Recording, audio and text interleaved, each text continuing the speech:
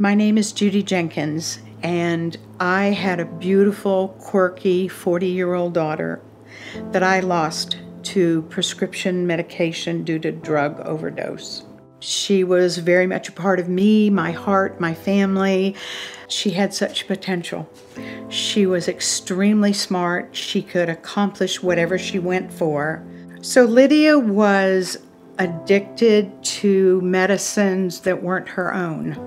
I had to hide medication in my home because, of course, I take basic medications.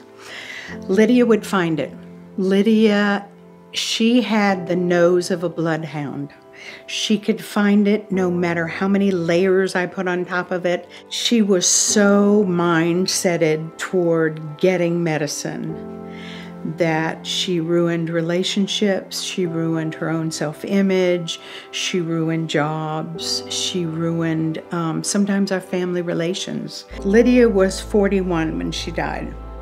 I said to her, "Hey Lyd, I'm coming up to the Northern Virginia area. Let's go out to lunch. We'll pick up your brother. We'll go from there to a spa. We'll just have a great mom and daughter day." I drove 10 hours up to Northern Virginia, knocked on the door, and there was no answer.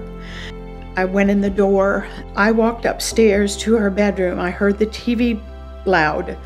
I opened the door and saw my daughter slumped over at the head of her bed. Lydia's need for pain control became more important than even breathing. I have come to terms with my daughter's death, and if anything I can say or do will help one other parent or one other child, that's what I'd like to do. Until I started actually counting each pill in my pill bottle, I had no idea that she was taking from everything I had.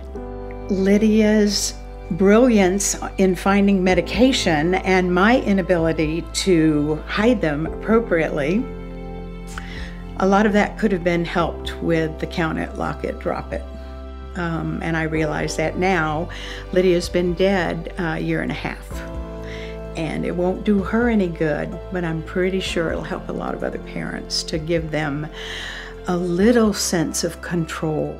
This program is marvelous to give you another aid to help you.